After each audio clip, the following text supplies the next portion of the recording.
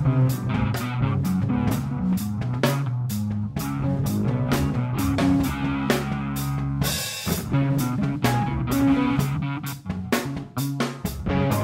is getting a little bit long in the tooth, but you know, still works well. This is the kind of thing you have to deal with S60 if you're not used to it.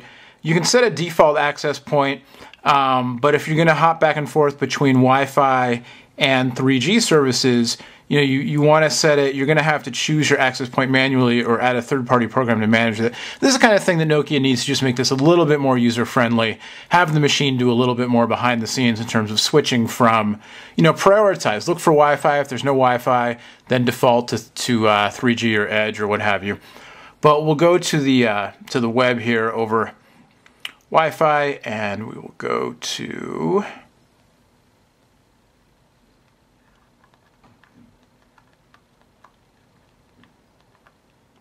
Phone Dog, and the page loads. You know, it's pretty quick. The Wi-Fi connection was good. Everything loads pretty quickly. The browser still works well. It was state of the art a couple years ago, and now, you know, I think Mobile Safari for iPhone and Opera, Skyfire also is pretty compelling in terms of being the leading browsers on the market. But you know, this S60 browser still renders pages well. You know, here's the Phone Dog page, but we'll bring that in so you can see it. There we go.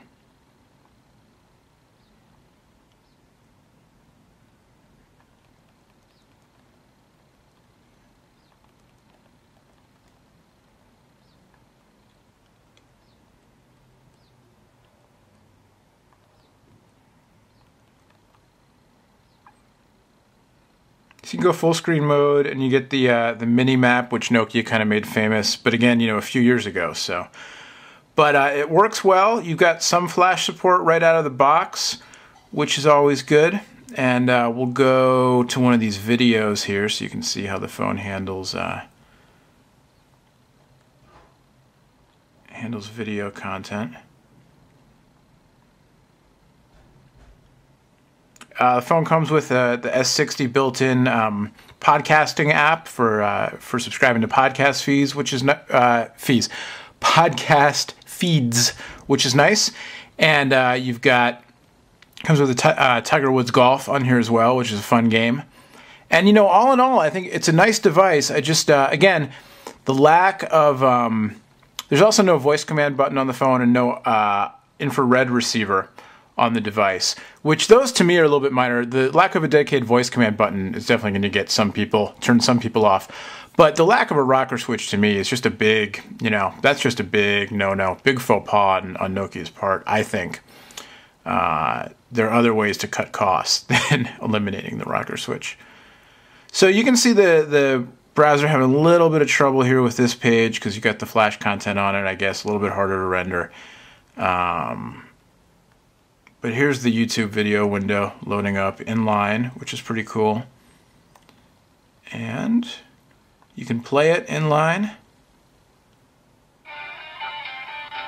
Again, you know, having a few issues, but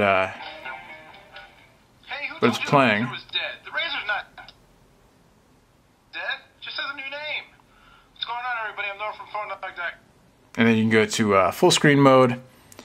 And, you know, again, and then that clicks through the YouTube page. So it works. It's flash support inline, plays the YouTube videos, which is pretty cool. Even if, you know, a little bit of, maybe a little bit more power under the hood would be a little bit helpful. This phone also has the Nokia Modes application, which is appearing on more and more, or even all their new smartphones, where you can set up two different home screens, one for your, you know, your work life and one for your personal life, so you can switch back and forth between work and personal contacts and email accounts and wallpapers and all that kind of stuff, which is cool.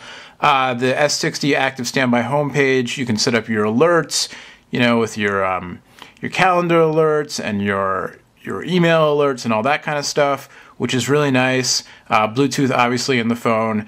You know, all in all, it's a really powerful device, and for $200, you're getting a lot in the phone, which is great. Just a few oversights again that you know, the plastic body for cost savings, I'm fine with that. 3G, not full HSDPA. I think that's still fine too. You still got Wi-Fi in here, and 3G is fast enough for most people. And again, saving money, you're gonna have some trade-offs, but come on, rock or switch. Anyway, there you go. I would give this phone, overall, I would give it a reserved thumbs up if you know the inconveniences and the things you're going to trade off. The problem is that the E71's been out for long enough that it, usually you can find it on sale somewhere for under 300 bucks. So then you're looking at, 200 or so for this one, the E63, versus under 300 when you can find it on sale for the E71. You might be compelled just to pay the extra few bucks to get the nicer E71. And then the other thing, if you're a customer in the US, with AT&T is going to have the E71X available, we hear, any day now, then it's kind of like, well, if you're going to sign up for a contract anyway, maybe it's worth it to pay a little bit less and get the, to sign up for the contract and then get the branded version of the E71 instead of the E63. Decisions. Anyway, there you go, E71. On its own merits, a very feature-packed, high feature-to-price ratio with just a few quirks, few little things I don't like about it, but a lot going for it.